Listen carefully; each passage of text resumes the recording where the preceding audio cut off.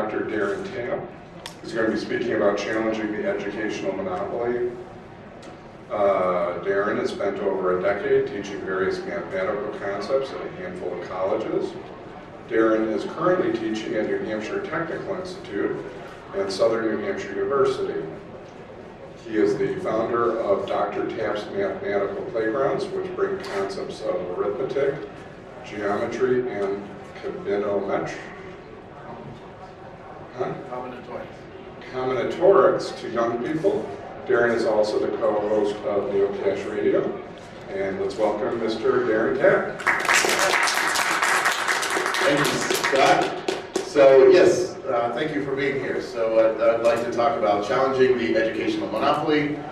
Thank you, Marav, for inviting me to speak today.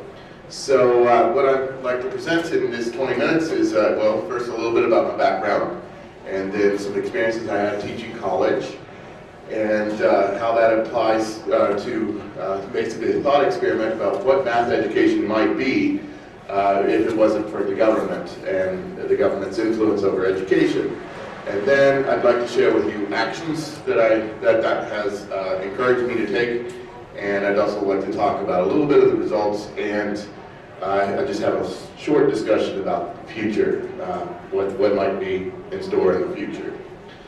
So I've had a lifelong love of math, with few exceptions. I've always enjoyed studying math, and actually, as a high school student, I wanted to go into business. I wanted to trade stocks and make lots of money. And because I wanted to actually study more math, I decided not to go into business. I also wanted to avoid accounting, which is not the type of math that really excited me. So I decided to study physics instead. So that was a crucial point in my life. And then after a physics degree, I ended up switching to math for a master's and PhD. There's a picture of me I found where I'm a little bit younger than I am now, and that's my advisor. He was Uli Walter. He became my advisor later on, and I stayed at Purdue. Okay, so this naturally led to teaching college for employment, because in grad school, you can teach classes, you can get the government to pay for your school, or the government charges you for the school too, but anyway, so I would have a lot of teaching skills, so whenever came time to get a job, it was just kind of very easy to get a teaching job, and math's very much in demand, and teaching college is a nice job, okay? Don't think that I told you something else. It's a very nice job. You get to sit in the office, and you get to talk to people, and you get to think and read books. I mean, what's not to love about that? So, but there is a thing about when you teach in general, that you're usually in a college or some type of institution that's a bureaucracy, and the bureaucracy does take away from the teaching aspect of it. And bureaucracy in education is something that, at least in my experience, grows. So that's something that, and I don't think that's going to end anytime soon. As more people come, more students come with financial aid, the financial aid comes with a lot of strings, then they keep passing more rules about ADA and other things, which I think that most professors probably can handle on their own, but with all the regulations, there's a very specific procedure that can take away from flexibility a little bit. Okay, some common teaching experience that I had teaching math is that, well, many students that come to college, they struggle with math. That was my experience. There's a lot of different classes. Math courses, of course, there's some calculus courses where you're going to find the better students, and then there's the algebra courses that are really at a high school level or not much above. They started calling them developmental algebra courses, but when I went through, they were called remedial algebra courses. And I've even been in a college where they were thinking of making a remedial math algebra for the remedial algebra class. So that's been an experience that's very common. And while all this was going on, I had an interesting observation that I made from a homeschooler in my class, just teaching. And college, and sometimes homeschoolers want to go to college, and she's in my class. And if you are homeschooled and you go to college, I would actually recommend not telling anybody in the college. I mean, other than getting your application in and all that stuff. Because, I mean, it gets around, the professors will talk behind the scenes, and it's really not relevant for your education.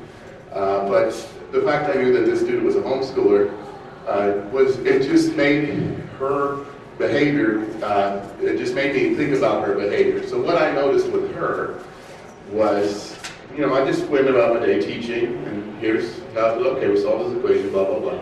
And then I get a hey, wait from the homeschooler, and she'd ask a question, which is exactly what you want a student to do, you know, when you're teaching, right? That helps me. That's a feedback. That's very good feedback. If you're ever a student, definitely ask questions. That's exactly what you're supposed to do. That's exactly what she did. She asked a question. And then I went and explained, like I went into more detail on that problem. And so her reaction was, oh. And that's pretty much what her reaction was, and I went on. But it was just like, oh, I got it. Now what's unusual about that is that often, who would I even imagine as public school students, I would go into more detail, and I'd get not an oh, but a confused expression, possibly another question, you know, things like that. So that's what was happening with this homeschooler. Eventually, she kept asking questions. Eventually, she asked something a little bit, what I thought was below level, of course, like any good teacher. I invited her to my office, and she actually came, took me up on the invitation. I talked with her for an hour and in my office, and we just went through like all the basics and all that. And then I think for the rest of the term, she really didn't have any questions anymore. What I suspect happened is that homeschooler didn't have any exposure to algebra. Not having any exposure to algebra, when it was time to learn it, they learned it. But compare that to public school students, when it's time to learn it, they don't learn it. They have a very high anxiety level. So this leads to the question: are public schools successful? That's really a question that should be asked in the broader community. Like, I mean, in the human community, are public schools successful? And from this experience, a takeaway. Now, this is not a scientific study, but this is only anecdotal. But no exposure to algebra may be better than what public schools expose students to. That was kind of the takeaway. So now I have a hypothesis. As somebody with a physics degree, like, okay, now I have a hypothesis. Maybe no exposure to algebra is better than what public schools do. So the hypothesis was that public schools don't really encourage math education. Okay, so this title's hard to read. It says, imagine math education without government involvement. So let's imagine math education. So that's something that I had been doing before, you know, just in general, because as I became less enthusiastic about the government, I wanted to know what my profession would be like if it was more free or unencumbered or didn't have all the government money involved in it. So that's something I would think. So I came up with some tenets, and this is not exhaustive by any means. I'll have 20 minutes. But I think math education should not be teacher-centered. So that means probably it should be student-centered. Right? And I think math education should actually encourage creativity. There's a limit to how creative you can be with math, but I think where you can bring creativity in, you should start to do this. And then the last bullet point is a big deal. Math should not be a source of anxiety. It's a subject. It doesn't go around and stalk you at night and break into your home. And, you know, I tell my students, math problems are the best problems, right? Math problems are better than boyfriend-girlfriend problems. They're better than family problems, they're better than health problems, better than money problems. I'd rather have a math problem any old day. In fact, math problems can help you solve the money problems. Anyway, so as a consequence, if you actually wanted to develop an anxiety-free curriculum, I think you must not have any tests and you must not have any grades. Okay, so that's one takeaway from that. I think with less government influence, you might see less grades and less tests. okay? For example, a piano lesson, right?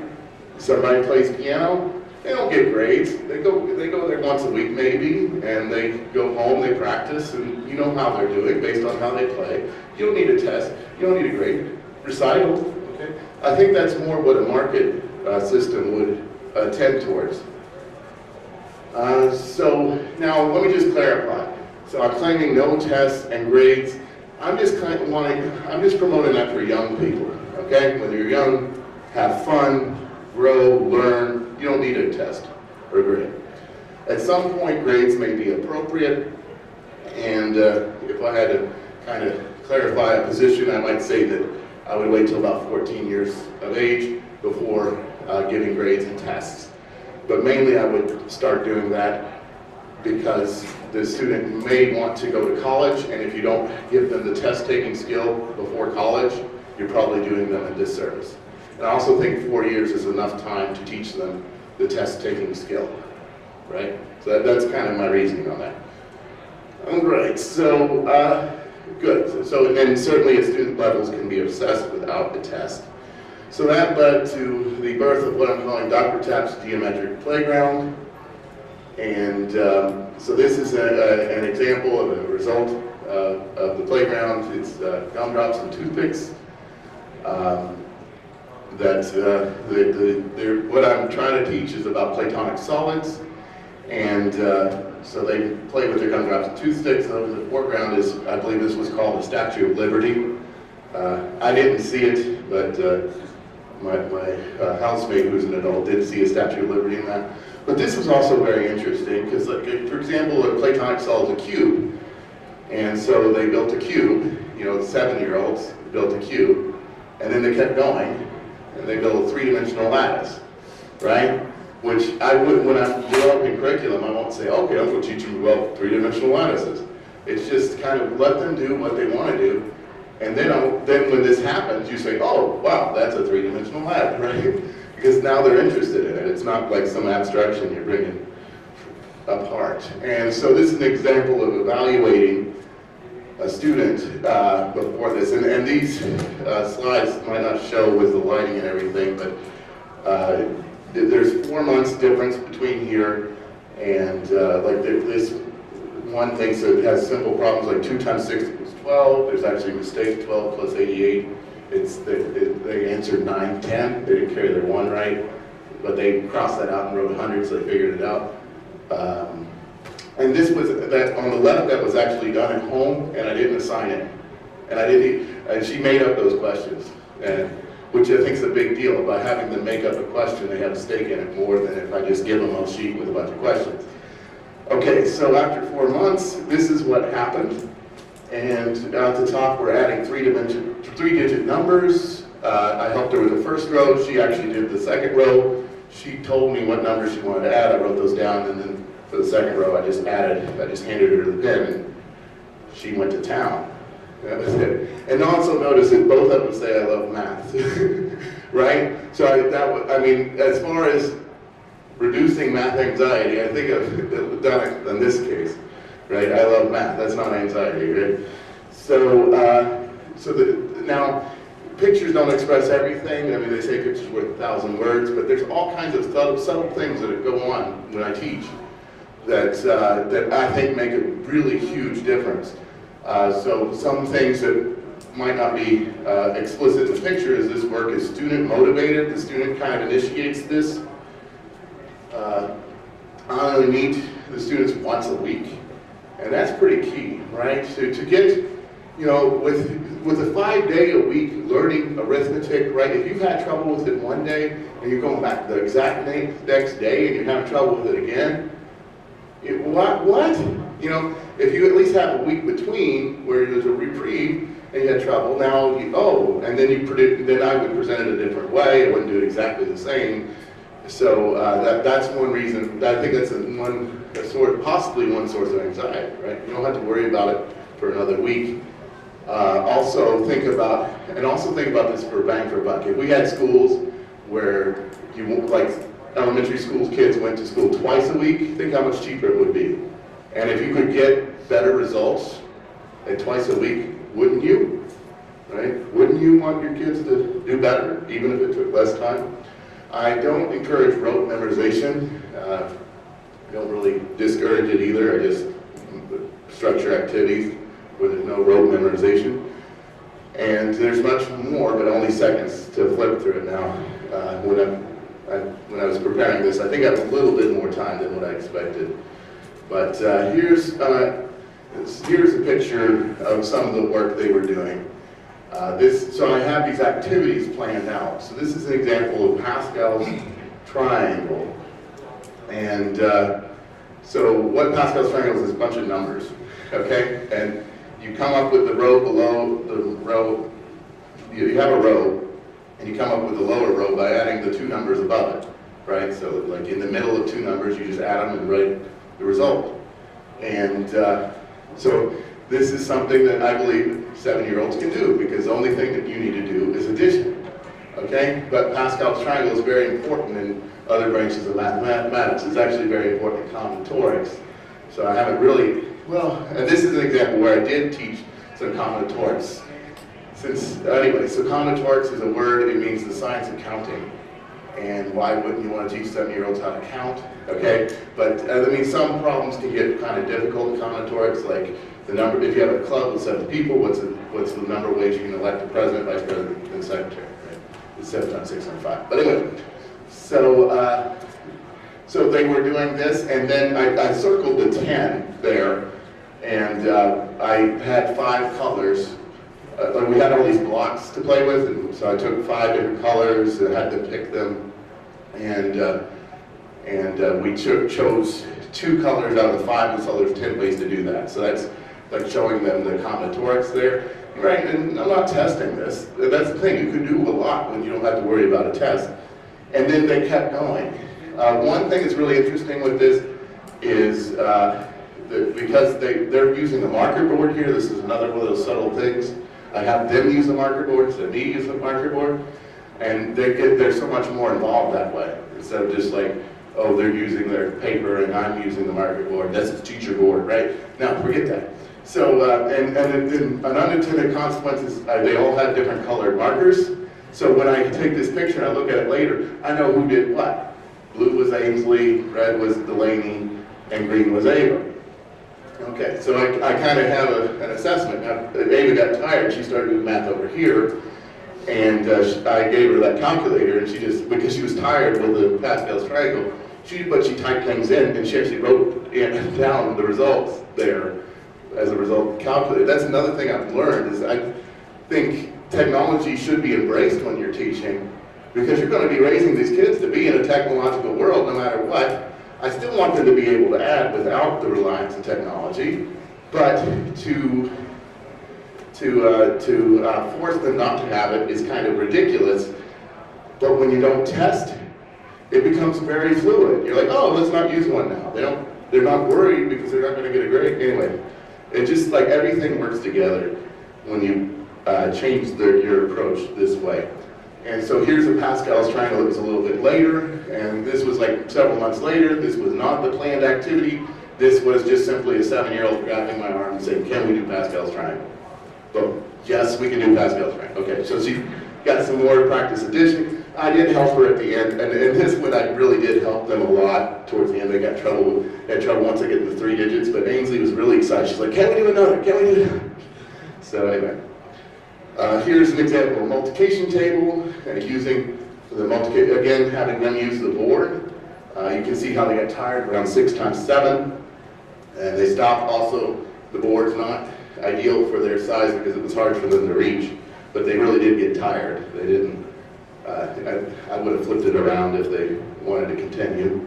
And then, a month later, 2 months later, I have the same students do this, and they filled in the multiplication table from scratch. This is part of the non-rote thing. Having them fill it in is not rote memorization. I'm not handing it to them and saying memorize it.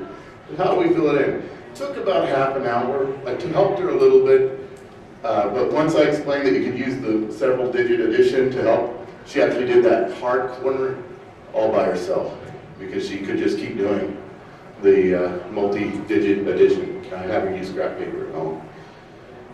Okay, and then here is, so I call these art selfies. You notice the title, math selfies. Okay, that's what I call these, math selfies. And so I call that art selfie. But one thing, I was just taking pictures so I could like tell you what I'm doing and show them. But I actually had Delaney come up and want me to take a picture of this. And I think picture taking can be incorporated into a curriculum or a teaching method because it really motivates the student to, they're like, oh, they like my work, they want to take a picture of it, right? So now I'm going to be taking pictures whether I want to show it to people or not, just because it shows an interest, a level of interest. And it's cheap. With technology and everything, it's pretty practically free. It's amazing, right? Why wouldn't you do it? It's free. And they get all excited and happy to have their picture taken. So in the future, I'm hoping to develop an algebra curriculum. I'm still researching into that. There's this guy, I think his name's Lee Moore, Richard Lee Moore, or something like that. So he developed the Moore method. So I'm trying to incorporate that method into basically an algebra level course. I don't think it would be appropriate for 7-year-olds, but as they grow, it would be nice to have something that can be delivered to them that's at their appropriate level. Okay, so that's, are there any questions? We have 1 minute for questions. Is there a question? Just speak out loudly. How old are these children? Right now, with this playground, I've been targeting it to 6, 7, and 8-year-olds. Now that I have some experience, I might go to 7, 8, 9, or something like that. Are you doing this in New Hampshire? Yeah, I'm doing this in Portsmouth at the Praxium. Oh. Every Tuesday at 10 o'clock. First drop-in's free. So I'm doing it in Portsmouth. And also I'm scheduled to join in with an existing homeschool program in Manchester. It's a Mosaic Explorer program, and if 6 students sign up for, if parents sign up 6 students for that, then it will run, and I'll be doing it in Manchester as well. Awesome. Yeah. Okay, do we have time for another question? Yeah, I would think so. One more question. Sure. Yeah, Mike. I can just make a personal attestation. If you can, but if you use a mic. So I operate the Praxium with some partners, and just I've been watching intently as Darren's kind of jive with the kind of programming that we want to have at the Praxium, and watching what he's doing in real time, I can just tell you that it seems to be working really well. The kids are looking forward to the class, new kids are joining. I'm one of the people that has math anxiety from my educational experience, and I don't know some of the stuff that he's teaching the 6 to 8-year-olds, but I think what he's doing is really great, and there's definitely... Go to the class. What's that? Go to the class. I might eat all the gumdrops though. Terrible. So yeah, he's doing it. There's definitely some value in this. I tell him to not eat the gumdrops till the end because I'll give him clean ones. So, so Mike, when you come, you gotta wait till the end. Yeah, where do you think the math anxiety comes from? Because I see kids playing sports and they're shooting hoops. I don't see any anxiety. Like they're not afraid they're gonna miss. But then when I'm a teacher too, when it comes time to solve a problem, are they getting nervous or? So the question is, where does the math anxiety come from? Yeah. I suspect I don't really know, but I suspect it's the quizzes, it's the tests, and it's the grades. It's the tests and the grades. I was not making good grades in middle school, high school. I started making honor roll junior year, but I flunked out of 8th grade. And I think the reason I don't have math anxiety is because I didn't care that I flunked out of 8th grade. Like my mom cared. She cried, and I didn't get to go on vacation that year, but I was having a great time staying with my grandmother. So I think somehow I was special because I didn't really care about their letters on paper. So and then like when I did homework, math homework, I did the first few, I did the last few that were the hardest, and then I turned it around and made up some harder ones and did those, and then turned it in, and I flunked. If I could add one thing to that, I'm a teacher as well. Yes. One thing that I think happens, especially with math, because everything builds on what happened prior to that, English or history maybe a little bit much less extent though. If you have a student who has one teacher 1 year who's not doing a good job, now they're behind. Now they go into the next class and they're a student who's used to doing well at things, and all of a sudden, I don't get this, I'm not good at math, and it becomes ingrained in them and it becomes difficult. I've seen that happen many times. And their grades would reinforce, I'm not good. Josh? Yeah, do you think this would be adapted to the internet, or is it something that... The question is, do I think this could be adapted for the internet? I think it could be, but I think it needs to be adapted in a way that involves a parent. So there would be a learning curve on the parents. What about just with friends, or do you think an adult has to be involved? I think an adult to get the ball rolling would be very helpful. I really do. And I think once a week I'm actually, at first I did once a week because I've got day jobs and all that, but now I'm actually recommending once a week for pedagogical reasons, like actually it's good for teaching this stuff, like algebra is going to probably be 2-3 times a week. I think it's more that idea, it's once a week that really cuts down the resources you need. I think it could be adapted, I don't know how. So, All right, Mr.